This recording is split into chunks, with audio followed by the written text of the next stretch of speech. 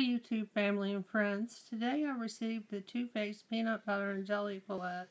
I'm very excited about it, and I just wanted to take a few minutes to show you what it looks like. It smells like all the other Too Faced chocolate palettes. And it does have a mirror in it, and here are the three colors starting on the top left and going down. Peanut butter is probably my favorite color. I'm very excited about trying to look with that. And jelly is the pop of color, which is the purple one, which of course is my favorite color.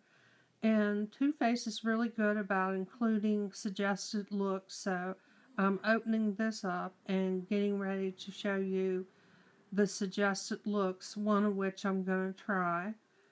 And the first one is called Soft and Sweet. The second one is Rich and Creamy. And the third one, which is the one I'm going to try, is PB&J, of course, because of the purple.